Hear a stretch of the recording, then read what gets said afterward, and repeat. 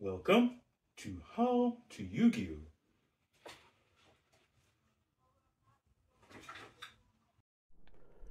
Historic Archetype, Gem Knight. Okay, so I just want to say this is a new series now, and in this series of historic archetypes, I'm going to be talking about archetypes in Yu-Gi-Oh! That have been historic to this game's history and legacy that they've left behind, what they've inspired, what things that they have done for Yu-Gi-Oh's game as a whole, and that's essentially it. So we'll go to the 3 points that you can see in front of you. 1. Key cards. 2. The best competitive engine of all time. And 3. Legacy. So let's go to the first point. 1. Key cards. So let's go to the next slide and see the key cards in the Gem Knight archetype. This is Gem Knight Lady Lapis Lazuli, Brilliant Fusion, Gem Knight Master Diamond, and Gem Knight Lady Brilliant Diamond. Indeed, Gem Knight Lapis Lazuli is the first, I would say, archetype burn strategy that we've seen in Yu-Gi-Oh! I find this rather odd. Usually burn strategies in Yu-Gi-Oh! Are miscellaneous cards. Cards such as Cannon Soldier, the Archer card, I believe, the Cannon Soldier series, and such sort of cards. There were burn cards which were miscellaneous, they were not really related to anything, and they were never part of an archetype. This is where Gem Knights completely, as Konami would put it, threw a wrench and put a gem into our hearts and minds for players. This was the first archetype that its entire win strategy is a burn strategy. It's basically an FTK. It's its entire win strategy, it's its entire philosophy. Little did we realize that in the future, gimmicks would also have this strategy. I've got a lot of worries for the rest of the meta. Anyways, talking about the dark times of the future that we are in now. But in the past, again, Gem Knight Lapis Lazuli was the first archetype in Yu-Gi-Oh's existence to adopt a strategy of a whole focus strategy of just burn damage. We have Brilliant Fusion. Brilliant Fusion is very interesting here, as Brilliant Fusion is a card that is part of the best engine of all time. Definitely we'll talk about that in part 2, but in general, Brilliant Fusion has been used in so many other decks except Gem Knight itself, and definitely can be considered one of the best fusion spells of all time, as it's been in a lot of competitive decks and just been splashed everywhere. It truly is quite brilliant, if I do say so myself. Laugh at my joke, I'm funny. We have Gem Knight Master Diamond. Again, Gem Knight Master Diamond and Gem Knight Lady Brilliant Diamond are some of these cards that just allow you to just copy effects. Now, again, the ability to copy effects is quite powerful. We all know copying can lead to a lot of broken things. And one thing I need to note here, one thing we need to mention here, is that the copying of effects is something that's always been powerful, and I believe this is the first time we've seen in Yu-Gi-Oh's history anyway, we've seen a card with this effect, right? Although this card would not get banned, we did have another fusion monster, which was Starving Venom, which could copy any monster's effect. That did get banned, as that was part of an FTK. I wonder why. That's really convenient. But anyways, copying effects is something that was introduced with Gem Knight Master Diamond, and is something that we see in Yu-Gi-Oh's history are very powerful cards. Fun fact, this is the only card in Yu-Gi-Oh today that has a copying effect and is still legal and is not banned.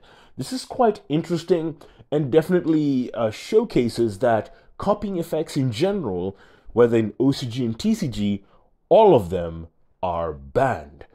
So that's one thing to note here. we have Gem Knight Lady Brilliant Diamond.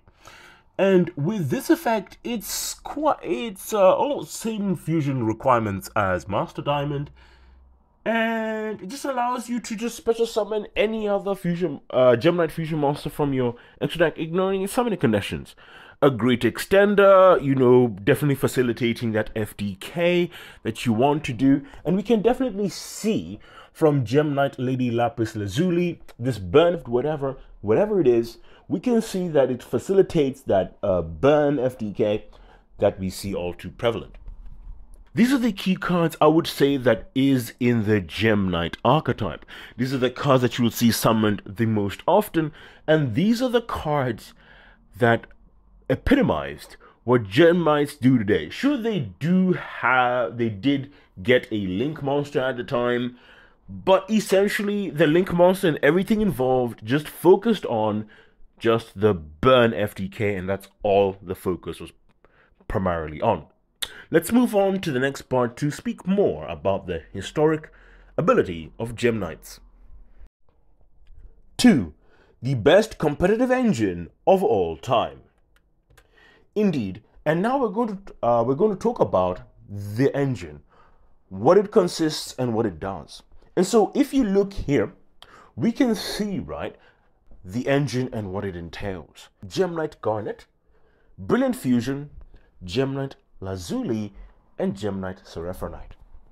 Now, Seraphonite is extremely important. Obviously, you'd have a light monster. You can choose the Lazuli. I don't think it'll be there. We can just choose it. You could use any other light monster. But the point is to make Gem Knight Seraphonite, it would be an additional summon.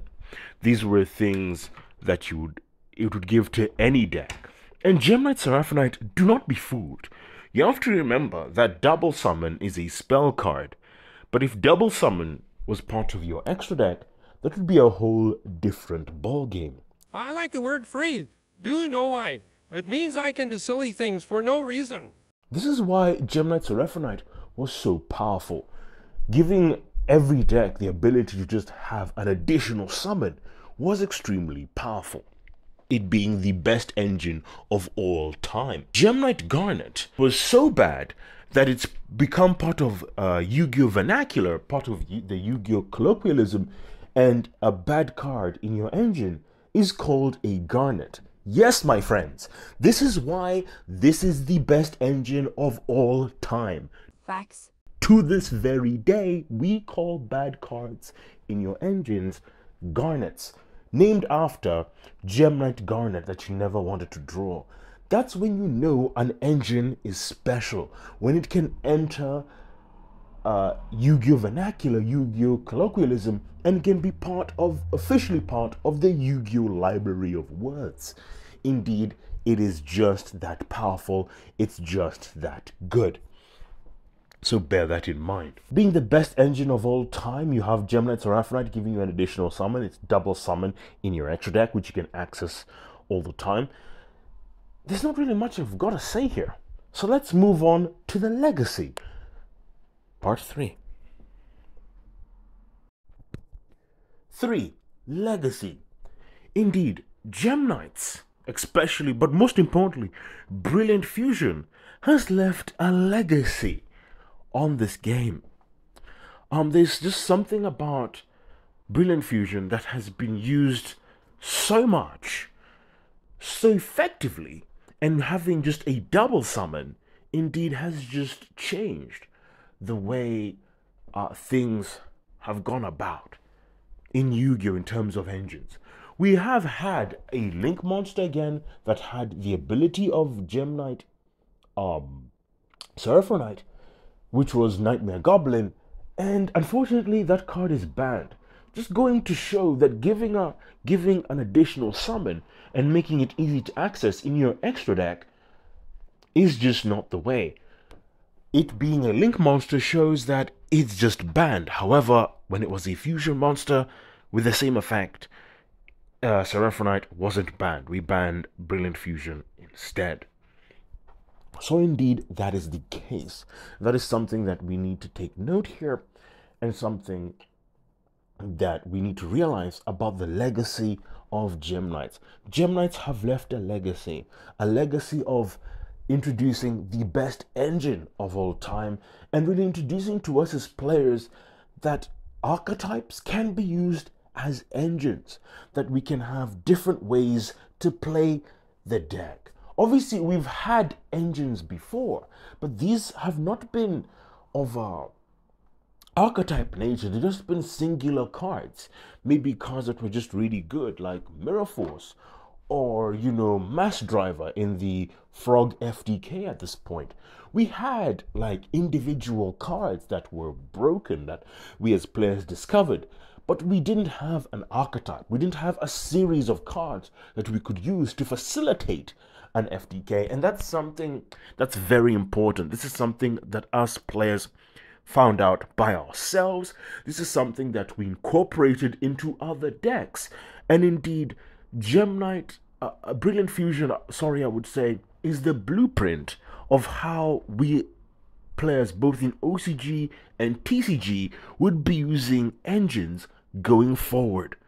We would slim them down to the utmost bare essentials and get exactly the desired outcome of what we needed in our decks. At that time, we needed a Gem Knight Seraphonite, which gave us a double summon, and that is what we would get all the time. Seraphonite was extremely good in decks such as Monarchs. Monarchs, I believe, used Seraphonite so well, so good, and that's all we've really got to say about this. Let's enter our conclusion. All right, conclusion. And so, what are the closing statements with all this? Well, that the ability of Gem Knights and the historic element that is put for the game is extremely massive. This is the first archetype, again, that has been part of the competitive scene. That the cards that Brilliant Fusion is one of the most famous cards in Yu-Gi-Oh history, as this is a card that has been used in countless decks, countless strategies, even though the strategy has been the same, even though the strategy of it has just been to just do a simple thing of just give your deck an additional summon.